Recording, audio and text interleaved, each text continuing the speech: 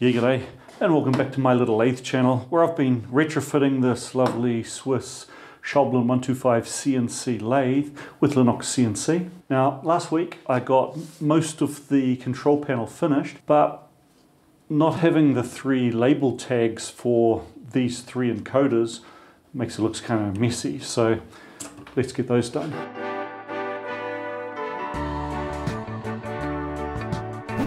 Now these are going to need to be about 30, so I'll just go slightly oversized so I've got something to trim down.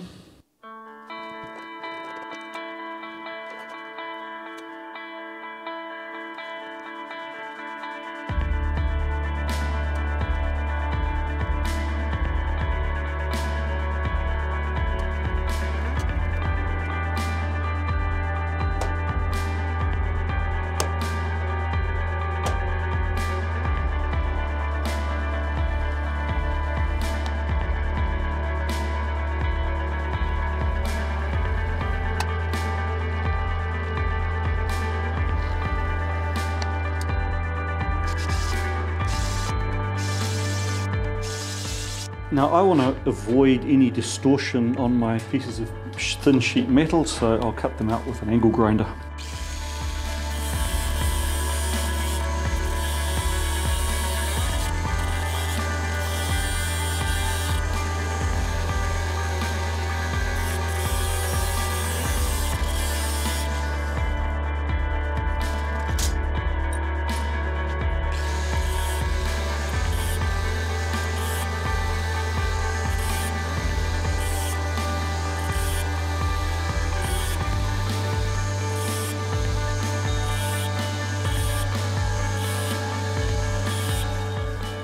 Right, let's get these round.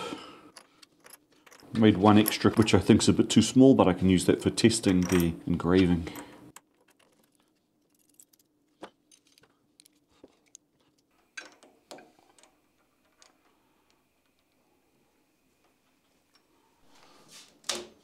See this, the monitor comes on for like maybe a second and then goes off again. I've been told that's probably an interference issue, an EMI problem on the HDMI cable. Root cause of the issue is this distance here. I wanted to keep the housing as compact as possible, so I moved the monitor pretty close to this edge. And the reason I was able to do that was because I found this HDMI ribbon cable where it has an extremely compact connector. And unfortunately, because I designed around this connector, I now no longer have space to put in a normal, better shielded connector.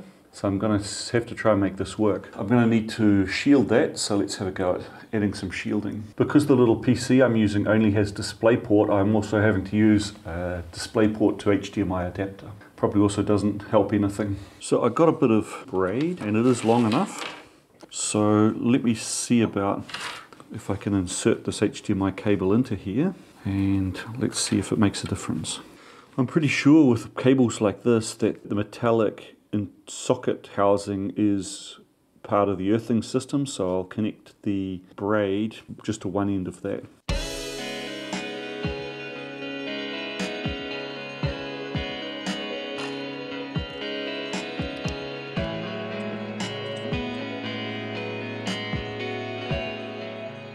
Another suggestion was to get some sort of like copper or insulating foil or something and put that on the cable. If I can't get this to work, that'll be the next attempt.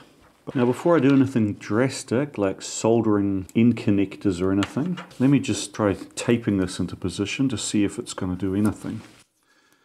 I'll put some insulation over the actual HDMI wires and connector because I don't want anything shorting off this braid.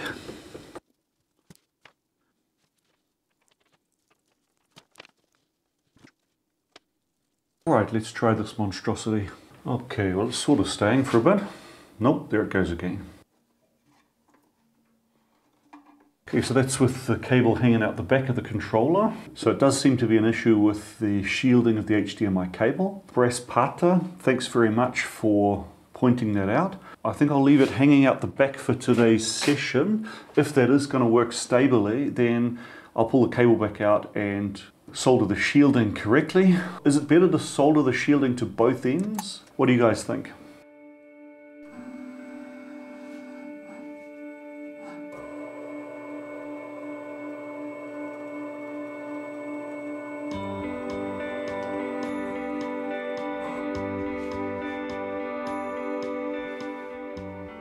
system a bit of oil.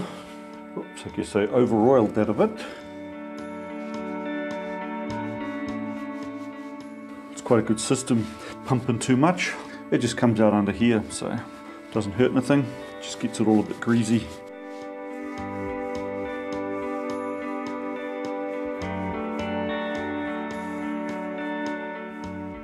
Jogging override and our jogging joystick. Oh, this is nice.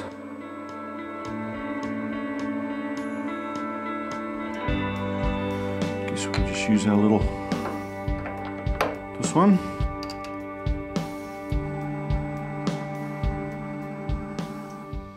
Okay, I didn't think of this. To select the cycle tab with the touch screen, I got to get my finger right up into there.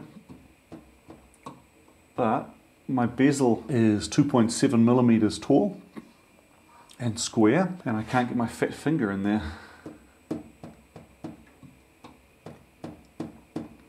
And I don't know if there's a way to move the mouse with just a keyboard.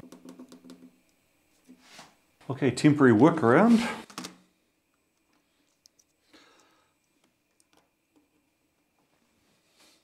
I'm glad that's at an angle that it doesn't just slide straight off. I can select my cycles. Those lathe macros were programmed by Andy Pugh, and he's one of the developers of Linux CNC and definitely one of the top users. He put out a really interesting video this week using Linux CNC to cut a 3-lobed Capto tool holder. You know, there's been a lot of discussion in the last week about that door plug which flew off the Alaska Airlines 737-9 MAX. Those door plugs are pretty uncommon on passenger airliners, but they're pretty common for freighters. Effectively what it is just a door which has had all of the latching and slide activation mechanism replaced with some bolts to prevent the latch mechanisms backing out. Okay, they haven't all cleaned up yet, but my target diameter is 30. It sounds like those door plugs are fitted by Spirit Aero Systems when they manufacture the fuselage, but it's the kind of access it's easy to see them assuming that Boeing removes them again in Seattle for final assembly access. You know, I just realized that I didn't actually check whether that tool's zeroed correctly. Oh yeah. Since I've been watching a couple of click spring videos, I better make these look nice, huh? Whoops, that was silly. Just wore a hole through my finger. Mail time. This box has come in from Stefano in Illinois. Wow, now that is a lot of end mills. Looks like there's some long ones. Yep. Oh, double-ended. Cool. I think there's 3 different sizes there. There's the long ones, the short ones, both about 3/16, I guess. Oh, it's written on the end, 3/16 and 5/32. And then a couple of bigger ones, which are 1/2 inch. So thanks very much for all of those, Stefano. It's probably going to take me twice as long to destroy them all because they're double-ended. I think everybody's hinting I really need to use the mill more, don't I? Right, I'm going to need a sacrificial tooling plate.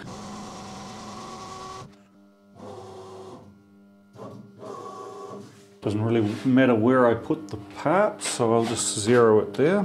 Right, next up, poke a 4.2 hole through it and tap it M5. As the big aircraft manufacturers have moved from doing all of the final assembly themselves to outsourcing major sub-assemblies to tier 1 vendors, defining what the interface is between a tier 1 vendor and what needs to be done on the final assembly line in this case Renton, must be incredibly difficult to manage. What all involved will now be doing is a root cause investigation, because it makes no sense just to go, okay, the bolts weren't installed, let's put bolts in. Were the bolts missed because a job card fails to call out installation of the bolts, in which case change the process? Or were the bolts missed because a new employee was on the job and hadn't been taught how to, follow the system properly? Training. Maybe the guy who was supposed to install the bolts was doing it at 3 o'clock in the morning on his 3rd night shift and was having stress at home maybe in the middle of a divorce, in which case you're looking more at the whole human factors aspect. Or were the bolts missed because the organisation's got a bad culture and no one really cares that much? Cultural issue. Really tough to change, really tough to adjust. As with any aviation accident, there's always more to it than just the obvious. Right, here's my test piece. A couple of days earlier, the Haneda accident with the A350 landing on the Dash 8 seems to reveal a classic accident chain. The Dash 8 crew was on a disaster relief mission, so you can imagine there was a lot of task fixation. The taxiway stoplights were out of action. The controller told them they were number 1, although that was number 1 to go and not number 1 for the runway. When they entered and lined up, the co-pilot probably would have looked for approaching traffic, but on such a busy runway there's always like a string of pearls, there's always approaching traffic, and it's not that easy at night to determine whether an aircraft's close or far away. After a string of mid-air collisions in like the 70s and early 80s, a technological solution was mandated, TCAS, with this Narita crash being very similar to the Tanarifa crash back in the 80s. I would assume that the mandate for runway collision avoidance, which has already been developed, will probably be accelerated. Okay, that was a wee bit too conservative with the cutting parameters, but still it shows that it's going to work, so that's good. So those two accidents back to back in the first days of January 2024 have driven a lot of media attention. Let's hope from here aviation fades back out of the media.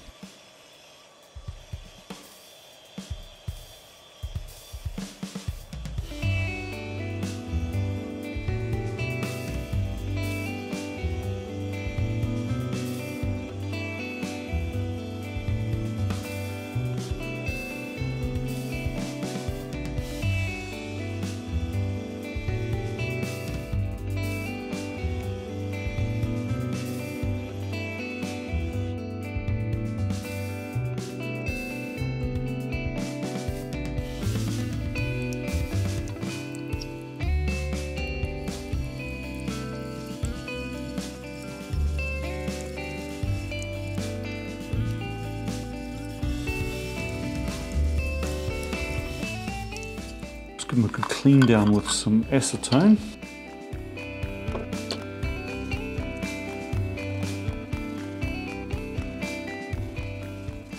Well, I had a bit of a play around with whether it's better to blue the part first and then add the white paint, or add the white paint and then blue it, and I think it's better to add the paint first, so I'll do that.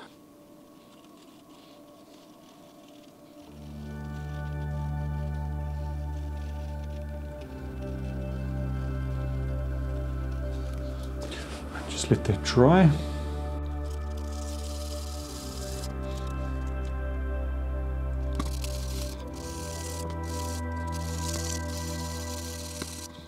I wonder if I screwed up something on the toolpath, because the spindle seems to be engraved deeper, the same depth as the wedge, whereas feed and jog are not as deep.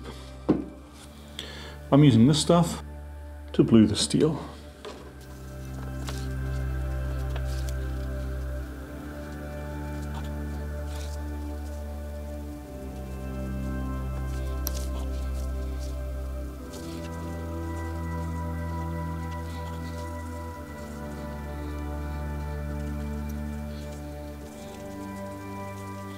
Okay, well they look reasonably legible.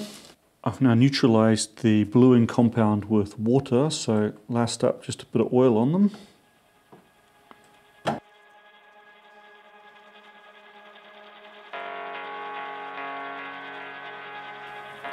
Right, done. Let's install them.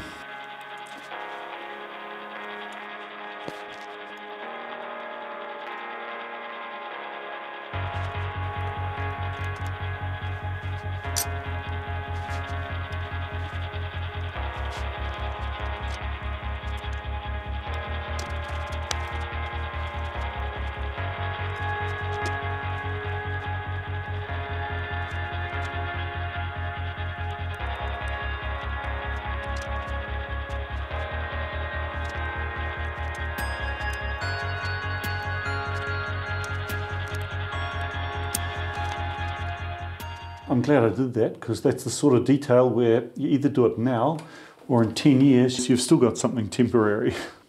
Well, using the lathe showed that the HDMI cable was the problem. By moving around I could find a spot where it works okay. So let's make this permanent. Guess I just solder the braid onto the end. Okay, well, no idea how you're supposed to do this, but by winding a bit of wire around there and then folding the braid back on it, it sort of looks a little bit tidier.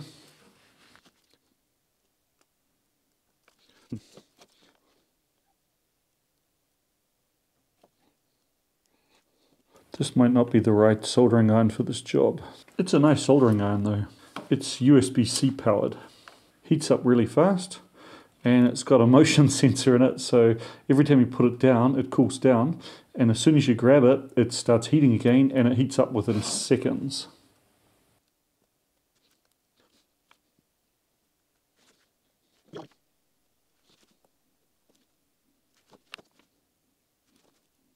Right, well, I'm going to call that good enough. Don't know how well it actually bonded, but I don't want to melt my connector.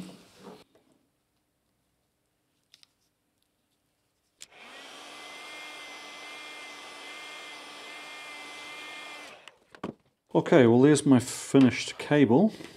I'll get it reinstalled and see if it works even better now that it's well terminated. Right, well, that cable does seem to be working more reliably now, which is a good thing. I've finished off my markings, so that's another good thing. Thanks a lot for watching, and I'll see you next time.